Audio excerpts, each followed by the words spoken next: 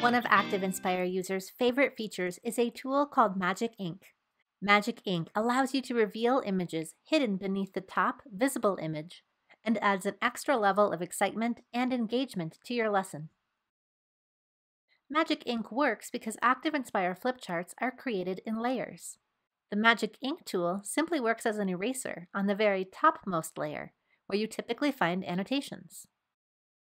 In this example, let's use images of coins with an image of a bill on top. Next, go to your object browser. Your object browser shows you all of the layers of your flipchart, and it also allows you to modify them. Images typically exist in the middle layer. But let's take this image of the bill and drag it to be in the top layer. Now you can use Magic Ink. Select Tools, then Magic Ink.